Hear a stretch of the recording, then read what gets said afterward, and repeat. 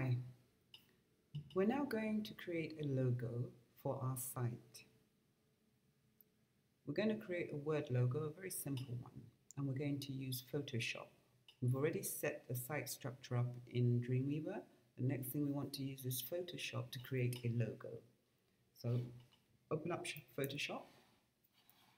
So Photoshop, there it is. I tend to, when I first have it, and I know I'm going to use it frequently, normally right click, go to options and keep it in the dock so that next time I'm looking for it on a Mac, it's there in the dock. Now Photoshop will open up and it's used to create wonderful images and wonderful banners and do all sorts of things with images. So once the Photoshop desktop has opened, we need to set the stage. We need to set the canvas so that we can actually create a logo. We're going to create a logo 150 pixels wide by 150 pixels tall. So what you need to do first of all is to go to File. Once Photoshop is open, go to File and get a new document open. The new document will open like this, and the first thing we need to do is set a title. So we're going to create a logo. So this is going to be World of Music logo. That's the first thing. You give it a name. The next place you need to look is ensure that when go down to width and ensure that it's pixels and ensure the height is in pixels, and then set the relevant sizes. So here we want 150 wide by 150 high. We're leaving the resolution to 7 pixels per inch, and the background we leave as white. Once you've made those settings, the name, the width, the height, leave the resolution as it is and leave the background and just simply click OK. So there lies the first thing. Your canvas is ready. And you need to also look at this area of the screen, which is the layers. You can widen it if you need to. The current layer you have is the background layer, which is the foundation of the images we're about to create. Now next, you're going to have to go into the browser because we need to download a font that will give this logo, Word logo, a funky look. So open up your browser and go into look for 1001 fonts. These are free fonts that you can download and use in your website. So if you press enter, you've got 1001 fonts. Let's have a look. Let's make it visible. It's a nice little website. Now basically it allows you to search for fonts that you can use for whatever you are doing on your website and your design. And it gives you fonts that may be relevant to whatever you're doing. So for instance, I'm looking for fonts to do with the music for a music site. If I click this, it will show me all the various fonts that I could possibly use. You look down and figure out, are any of these relevant? Now I've got about 22 pages. I'm not scrolling through 22 pages. So the next best thing is to use their font categories. You can select font categories to get fonts that are relevant to what you're doing. So I'm doing something to do with music and I want it to be funky and kind of 1970s retro style. So I will look for things like 1970s. I'll look for, oh look, a whole load of options come up here. So I'm looking for funky, retro. And as I click each category, you'll notice that the range of fonts available for me to choose changes. So I'm going to go for this font, the Phenotype font, and I'm going to download it. So there we go, down it goes. So I'm downloading the Pheno font. Just to be sure, I'll click that, there it is. So it's been downloaded. Now once you've got your font, you can minimize the browser and go back into your Photoshop. So you're back in Photoshop. So what you want to do is you need to go back to where you downloaded that font. So it should be somewhere in your downloads. So go into your wherever your downloads are here, and you've got to install that font before you can use it. So I downloaded a font. Where is it? It was Phenotype. I downloaded it today. So normally I just use date. Today's February. So February, I think today's, ooh, where is it? Is this my downloads? It's there. Can't find it. What is it? What is it? Okay, you need to find your font, and I can't find my font, which is strange because it should be where it should be. Okay, let me go back to the browser. Check downloads here. Oh, it's called Disco 3. Always try and remember the name. So mine is called Disco 3. So this is where the font is. Go in and open the font. Now the file you're looking for is the TTF. Double click that file and it will open this area. It will open a window like this. Now whatever your font name is, it will appear here, and then the style of the font will be visible there. And all you need to do now is to click install. And that will install the font on your system. Problem may have been found with some fonts during validation. Please review. Install checked. Okay, so what it's doing is it's installing the font there. So it's now installed it on my system.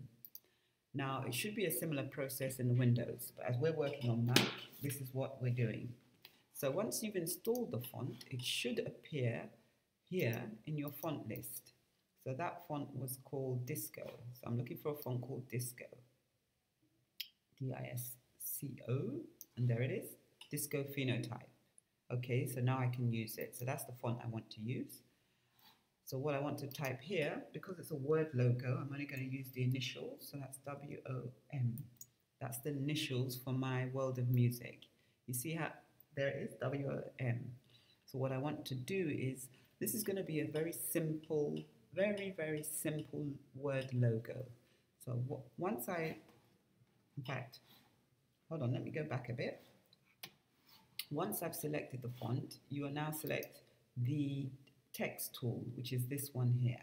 Once you've selected the text tool, click on the canvas and type the initials of whatever for your logo. So in my case, it's W-O-M. You can move the logo. If I move the cursor, here it's ready for me to type text, and it's like a long line with two ends. Here, it's a single dark arrowhead. When you see the single dark arrowhead with the 4 arrows, crossed 4 arrow, it means that you can move whatever object you have selected. So I can move my word down a bit so that it fits more snugly into the area for the logo. So you can see I'm moving it around. So I want it to sit about there. Now you can also use the align tool, the transform tool. So if I go to edit and I click free transform, I can change the proportions of this set of letters by pressing down the shift key and going to any corner. I can reduce it slightly because it's a bit big. And then I can go to the edge. I can reduce it slightly. Once I've finished reducing or changing the size, I can then click this tick box and again select it, and then by clicking on it I select it and I can move it, into the right place, up, down, just making sure it fits the way I want it to fit. So I've got the word logo. The letters are now in and ready for the next part. Just make sure I finish the whole process by clicking done. As I said, this is a very simple, very, very simple word logo. So my colors, the house style for my website, which is basically the set of colors I'm using, are black, white, and red.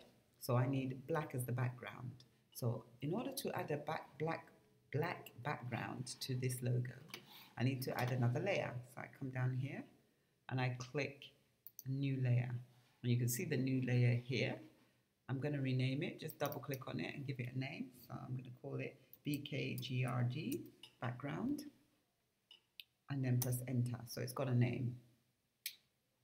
Make sure this layer is selected, then come over to the shape tool, the rectangular shape tool, click it, and move on to the canvas and draw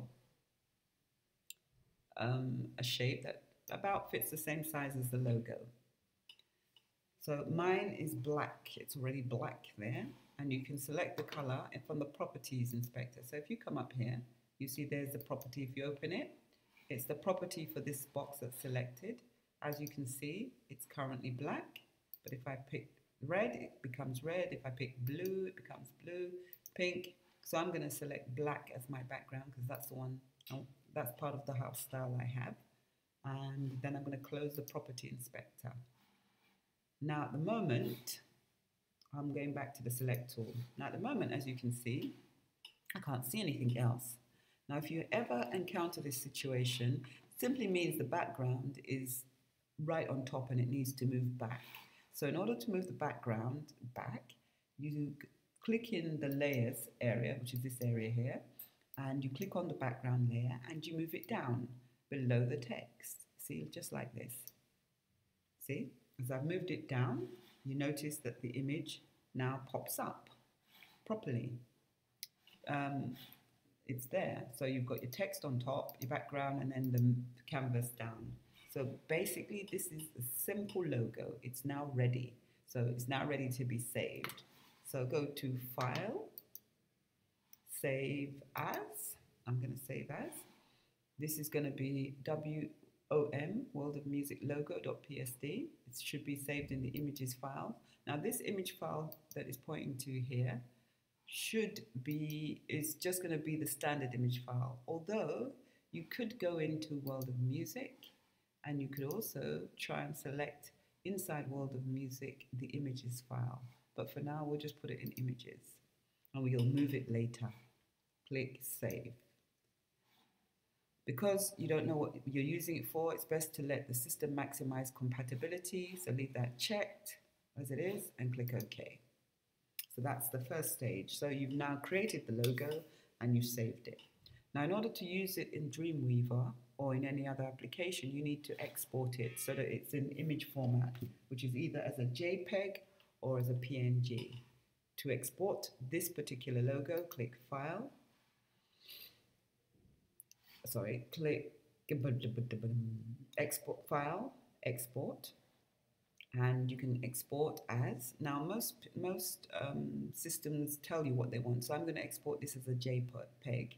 So click Export As. Wait a little minute, and the Export As dialog box comes up. You need to select JPEG. The quality you want the same. Make sure it's the same width, height. Everything else you can leave. You could have copyright, but that's at a later date. And then all you need to do is export. It's going to export it to the same image folder and just click Export. And it's exported it. So if you go to Images, you'll see you've got the logo in a JPEG format, which enables you to use it outside of Photoshop and in any other application. And then you've got the Photoshop .psd, which allows you to re-edit it in Photoshop or use it in Photoshop. So that's how you create a very simple logo. Now, once the logo is created, you can now, and you've exported it as a JPEG, it's ready to be used in Dreamweaver. I hope this helps. Try and build your own logo Word logo in a similar way and get back to me. Thank you.